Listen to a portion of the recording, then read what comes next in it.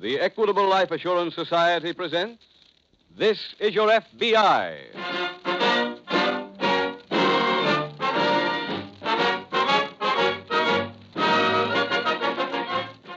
This is Your FBI, the official broadcast from the files of the Federal Bureau of Investigation. Presented as a public service by the Equitable Life Assurance Society of the United States and the Equitable Society's representative in your community.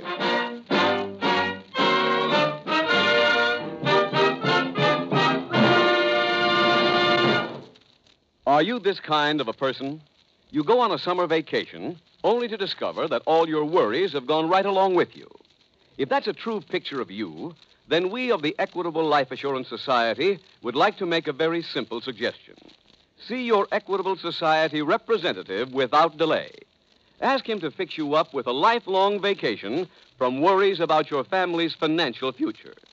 Tell him you want the complete peace of mind that comes from a well-planned life insurance program with the Equitable Life Assurance Society of the United States.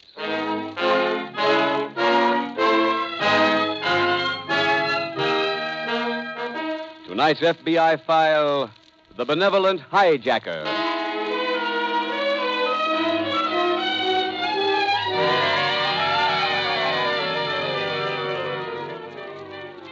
Throughout the nation, in every corner of every state, wherever there's a patch of sand and a body of water or a cluster of trees, citizens who have worked hard all year are taking their well-earned vacations. For this short period, they are in temporary retirement from their places of business. But in at least one field of endeavor, there is no holiday season, no vacation period when work is forgotten. And that field is crime. The criminal is busy stealing, cheating, killing 52 weeks a year. And that is why every law enforcement agency, like your FBI, is at work every day and every night. Only in that way can any progress be made against the crime wave and against the army of criminals.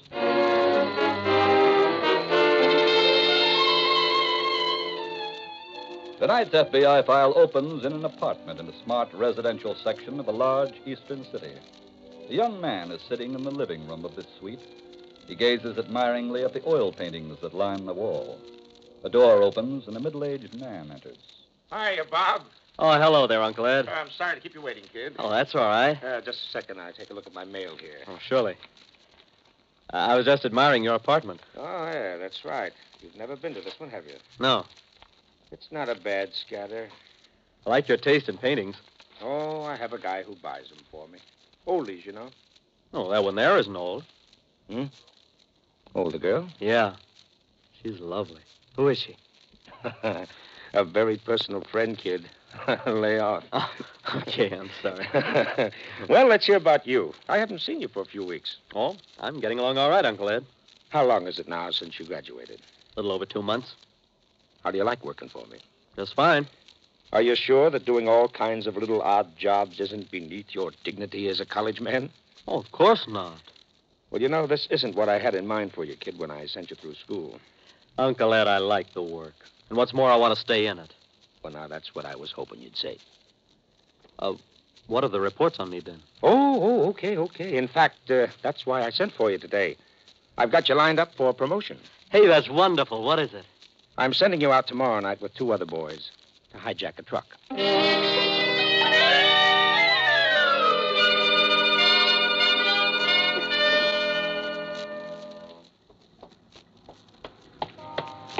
Pardon me. What?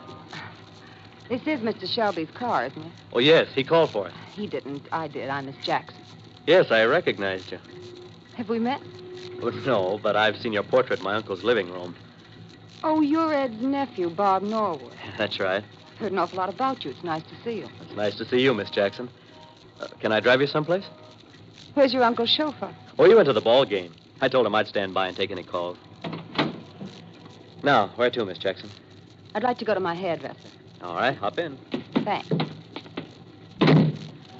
Where is your hairdresser? 12th and Main.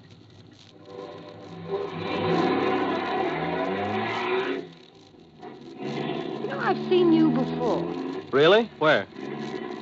Well, Your uncle took me to a football game last fall. I saw you play. And you still talk to me? You weren't bad. You got the numbers mixed. It's kind of a switch for you, isn't it? What do you mean? Working for your uncle. Maybe. But I like it fine. How long have you been with him? Almost 8 months. He says you're doing a real good job. He Look, says... do me a favor, huh? What? Well, I'm a very dull topic. Let's talk about you. That would be really dull. Not to me. Look, I've got an idea. Why don't you skip the hairdresser? Oh, but I have an appointment. Well, cancel it. It's a beautiful day. Let's head for the country. What do you say? Well, Come on. okay.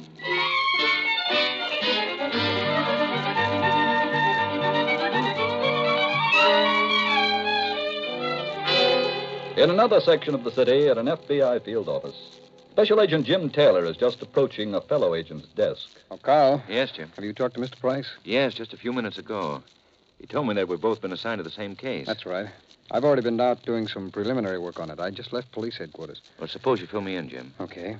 Well, as you know, a truck was hijacked early this morning. Yes. It was traveling interstate. That's what brought us into the case. Where was this? Out on Route 17. 2 men slugged the driver just as he left an all-night diner. They took his keys and drove the truck away. Was the driver badly hurt? Yeah, he's in the hospital. Could he identify either of the men? No, no one has talked to him, Carl. He's still unconscious. Well, are there any clues on the thing at all, Jim? No, not a one. I'm hoping the driver can help us when he comes to. What were you doing at police headquarters? Oh, they reported the case to us and asked me to drop over there. Oh, I see. They've been trying to solve a series of hijackings that have happened in the past few months. They were local jobs, but the pattern of operation is exactly the same as the one employed in the case that we're working on. Sounds like the work of a professional gang. Yeah, Carl, I would say it does. Oh, incidentally, in one of the cases the police are working on, the truck driver was killed. Well. So we'll work right along with the police on this thing. Well, that should be a help. Jim, what's our next procedure on this case?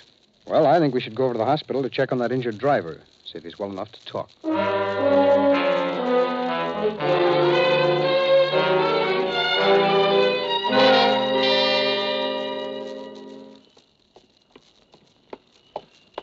Hello, darling. Hello, Laura. Sorry I'm late. Honey, it's not the first time.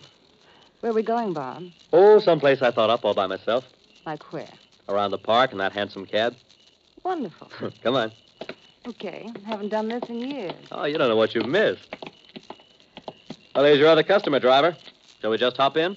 Right. Here, let me help you in, honey. Give me your hand. All right. There you go. There we are. Okay, driver, let's go. Go, Nellie. Well, how is it? Pretty collegiate, but I like it. Good. And no one will see us. Are you still worried about that? You should be, too. Don't forget, honey. He's your uncle.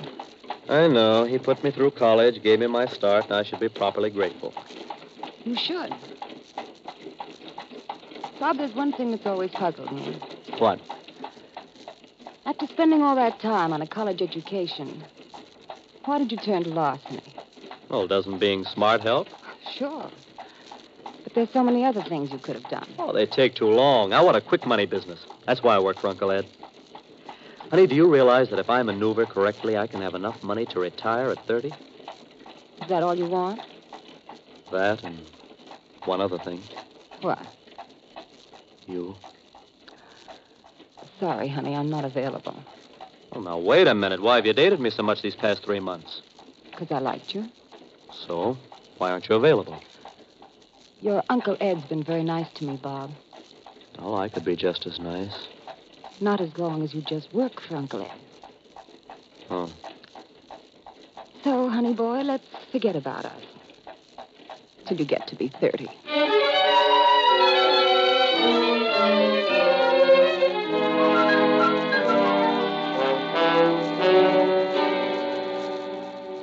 Oh, Carl, Yes, Jim. the police have found the truck. The one that was hijacked? Mhm. Where was it? At the bottom of the river. What? Yeah, I'll give you the whole story, Carl. A patrolman saw a man drive a truck off the end of a pier early this morning. Yeah? Now, he couldn't save the truck, but he did arrest the driver, and he notified headquarters. So a diving crew went on the job. I see. Their description of the truck proved it to be the same one that was hijacked. Have you questioned the driver? Yes, but he wouldn't talk. The police are still grilling him. And does he look important? No, I'd say he was just a stooge who'd been ordered to get rid of the truck. Oh, incidentally, none of the trucks ever turned up in any of the previous hijackings. This must be the way they disposed of them. Yes. And, Carl, there's another factor in this. What's that? This was a white truck. Now, that's pretty conspicuous. I don't think they would have dared to have driven it very far before getting rid of it. That's true. Now, there's a warehouse district near there. I think we should get a map, section it off, and do a systematic check of all warehouses in that vicinity.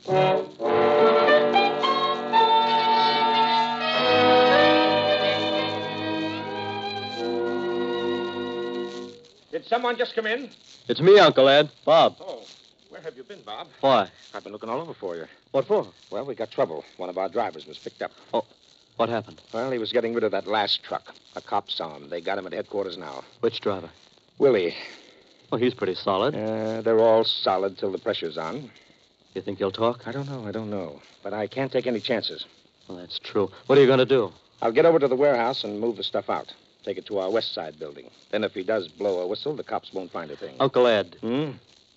If you don't mind my saying so, that's not the way I'd do it. No? Well, what's your idea? Well, I'd move this stuff and then get out of town. Stay away until you're sure that nothing can happen to you. Well, what would I do with the business? Well, you've been giving me a pretty thorough training. You mean let you run it? Well, just till you get back. No, that don't sound right, kid. Don't you trust me? Oh, that ain't the point. I don't like walking out on things. I've been in tougher spots than this. Well, then you're going to do it your way and go to the warehouse? Yes. Yes, I'm getting over there right now.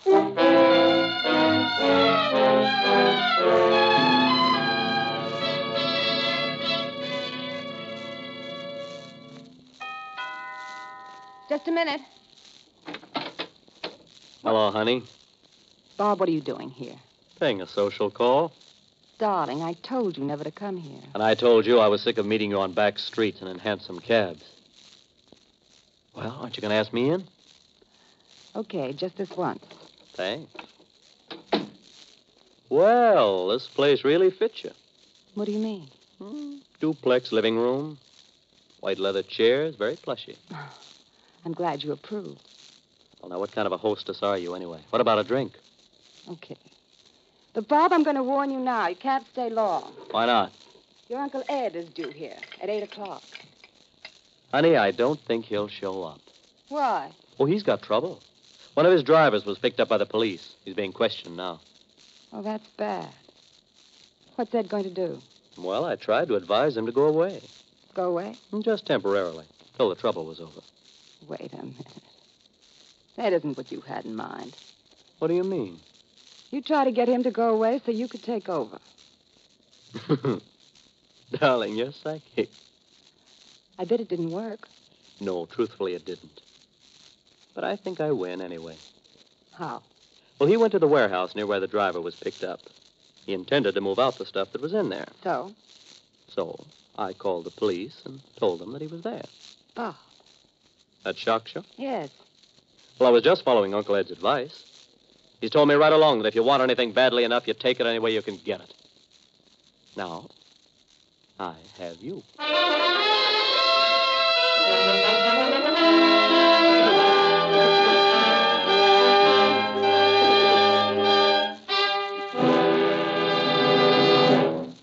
We will return in just a moment to tonight's case from the files of your FBI. Don, do you think you'd know a professional worry lifter if you saw one? Did you say professional worry lifter? That's right. And when old man worry is darkening your life, a professional worry lifter is a mighty good man to know. You'll get more from him than sympathy and good advice. You'll find he actually does something about throwing old man worry for a loss. Okay, lead me to it. Well, he's never hard to find. He's your Equitable Society representative. If you have fears about your family's future, your Equitable Society representative is always ready to pitch in and do a thoroughgoing job of worry lifting, which will even include readjustment income. What kind of income is that? The Equitable Society's readjustment income plan provides extra income for the widow during the 2 toughest years, the 2 years immediately following her husband's death, years in which she is adjusting the family way of life to a lowered income. You know, expenses can't be reduced overnight. It takes time. And that's why every life insurance program should provide readjustment income for extra help during the 2 toughest years. You know, you may have something there. Does this readjustment income run into a lot of money? Why, it may not cost you a cent. It may require only a simple rearranging of your present life insurance program. In any event, the man to see is your professional worry lifter, your Equitable Society representative. Look in the phone book for the Equitable Life Assurance Society. That's EQUITABLE. Or send a postcard care of this station to the Equitable Life Assurance Society of the United States.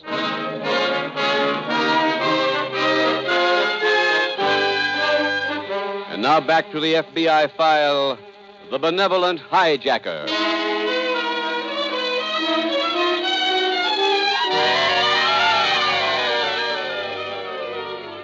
Sociologists have been making studies of the criminal for many years in a sincere effort to find out what makes one man a criminal and allows another man to become a respected member of the community.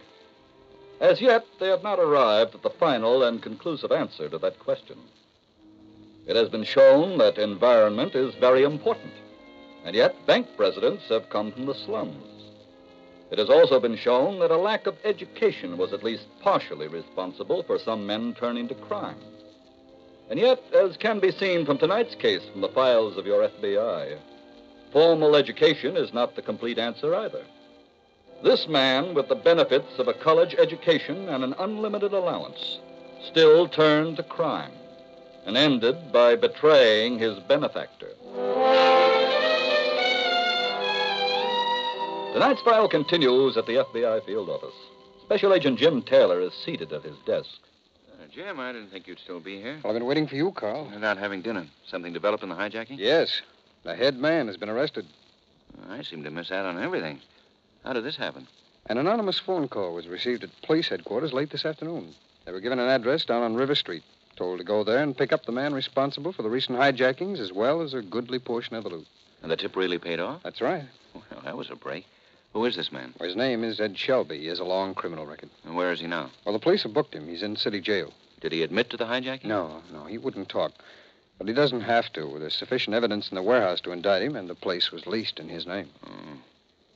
There must have been a number of men employed in his operation. Were any of them picked up? 2 of them. I believe the police are trying to get a line on the others now. How about our jurisdiction in this? Will he be liable to federal prosecution? Oh, the DA will work that out with the United States Attorney. But I have a feeling the state will try him first. Why? Well, there's a murder charge against him from one of those early hijackings, remember? Oh, yes, of course. Well, Carl, now that this one is over, I think we ought to get to work and write up our report.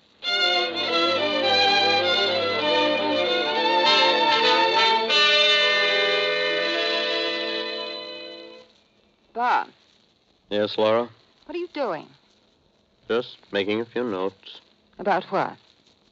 Procedure. What? How I'm going to handle things now that I'm in charge.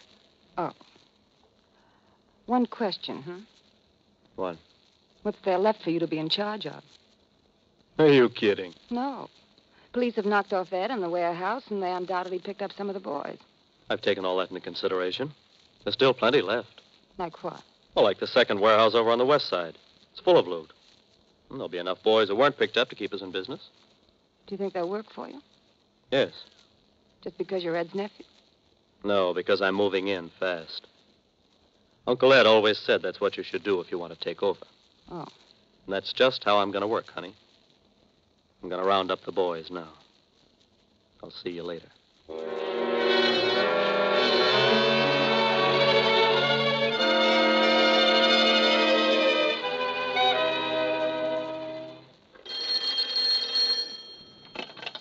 Special Agent Taylor. Hello, Jim. This is Carl Spencer. Oh, yes, Carl. I'm down at police headquarters.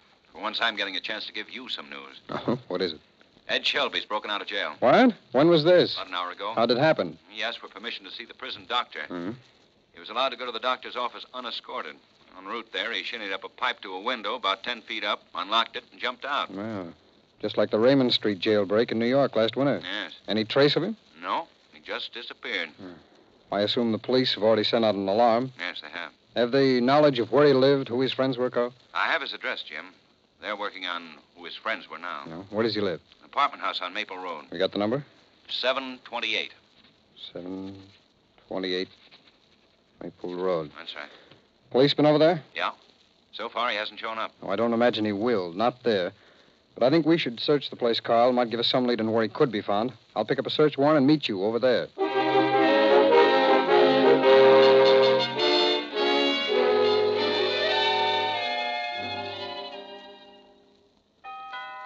Just a minute. Hello, honey. Oh, come in, Bob. Thanks. Well, everything worked fine. Really? Mm-hmm. Make me a drink, honey, and I'll tell you all about it. Sure. You know, I owe a great deal of thanks to Uncle Ed. How's that? Oh, he taught me well. I used his technique today, and it worked like a charm. His boys were delighted to come over with me. Do you want soda? Please. Here you are. Thanks. Aren't you drinking? Not right now. No. A toast to Uncle Ed. Thanks, kid. What? Thanks for the toast. Uncle Ed. What are you doing here? Oh, Laura's an old friend of mine. I mean, I thought you were in jail. I was. How did you get out? Busted out. Oh. Well, congratulations. Stop the con, kid. I know everything that's happened. What do you mean? I've just been having a nice long talk with Laura. She gave me the full rundown. Laura, you told him. Yes. You see, kid, there's a couple of lessons I didn't give you. The first one is never trust a dame. They always play the winner. I see what you mean. The second one is even more important. Don't ever double-cross anyone. Especially your uncle. Look, Uncle Don't Ed... try any tricks, kid. I've got a gun right here. And you know I'm the guy who can use it. Yeah. Okay, what happens now? Well, to tell you the truth, I really came here on business. Finding out about you just happened on the side. What kind of business? I've got to blow town. I need money. Laura, you're getting it for me. How? There's plenty of cash in that safe deposit box. Either one of us can sign for it, remember? Yes. I want you to go over there and empty it. I'll call one of the boys to escort you there and back, just to keep you in line.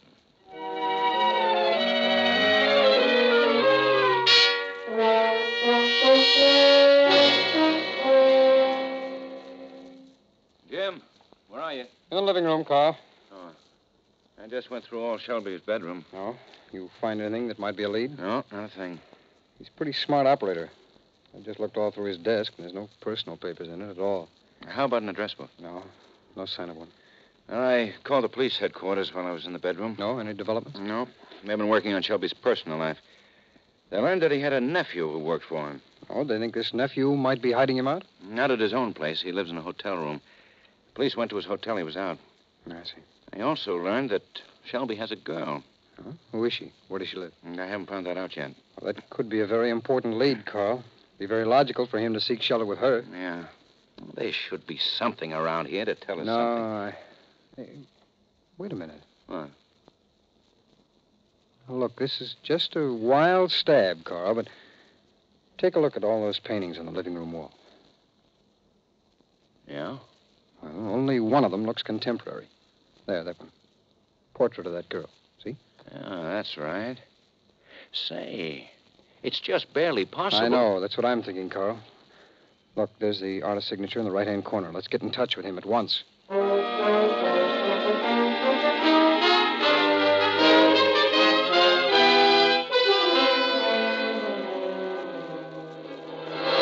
Wait a minute.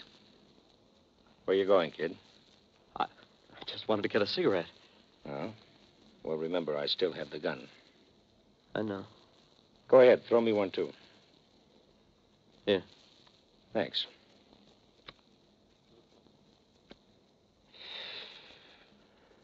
You know something, Bob?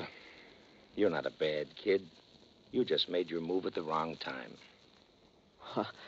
I'm glad you're that understanding. Well, why shouldn't I be? After all, you are my own flesh and blood. What happens when Laura comes back? Oh, I take the money and blow. Where to? South America. Do you think you'll get that far? Well, sure, why not? Well, after all, you broke out of jail. Every cop in town will be looking for you. I can handle that. Do you plan to take Laura with you? What for? In South America, dames like her grow in bunches, on trees. You're going to leave her for me, then? Well, not exactly. You see, kid, you're not going to be around. Oh. So that's it. Mm-hmm. A present from my uncle. Oh, I wouldn't kill you myself, kid. I couldn't. It's like I told you. You're my own flesh and blood. Yeah, I know. I got a much cleaner way all figured out. Like what? I'll let Lara do it. She wouldn't. You couldn't make her. Oh, yes, I can. I'll hold the gun. She'll pull the trigger. There she is. Stay right where you are. She's got her key. Lara? Yes, Ed. Well, how'd you make out? Okay, I cleaned out the box. Well, come on. Close the door. You can't, Shelby. Huh? I'll take that gun. Let go. Grab it. Got it, Jim? Yeah. All right, Carl, call the police. Tell them we have their fugitive.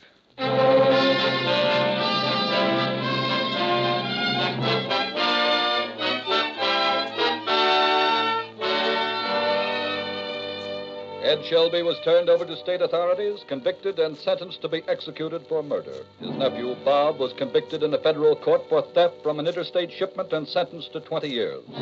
For her complicity, Lara Jackson was convicted on the same charges and sentenced to 5 years in a federal penitentiary. Tonight's case was brought to a successful close because a special agent of your FBI was able to recognize that one portrait in a room full of paintings was a recent work. A visit to the painter produced the address of the subject, and there, as you have seen, the arrests were made. Arrests which led to removal of these criminals to a place where they could no longer be a menace to the safety of you or any other American citizen.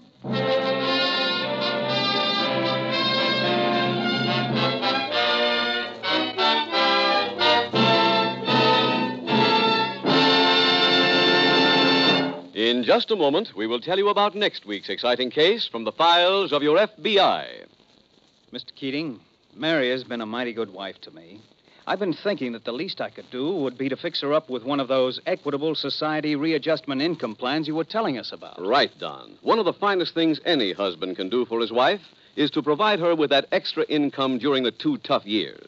She might need that extra cash to give her time to adjust her expenses to a new standard of living. I won't even tell her about it until I can show it to her in black and white. That'll be a grand surprise, Don. Get in touch with your Equitable Society representative without delay. Let him show you how little it costs to provide your wife with equitable readjustment income. Call your Equitable representative soon. Or send a postcard care of this station to the Equitable Life Assurance Society of the United States. Next week, we will bring you another colorful story from the files of the Federal Bureau of Investigation, The Uninvited Partner. The incidents used in tonight's Equitable Life Assurance Society's broadcast are adapted from the files of the Federal Bureau of Investigation. However, all names used are fictitious, and any similarity thereof to the names of persons living or dead is accidental. Tonight, the music was composed and conducted by Frederick Steiner. Your narrator was Dean Carlton, and Special Agent Taylor was played by Stacey Harris. This Is Your FBI is a Jerry Devine production. This is Larry Keating speaking for the Equitable Life Assurance Society of the United States and the Equitable Society's representative in your community, and inviting you to tune in again next week at this same time when the Equitable Life Assurance Society will bring you another thrilling story from the files of the Federal Bureau of Investigation. The Uninvited Partner on This Is Your FBI.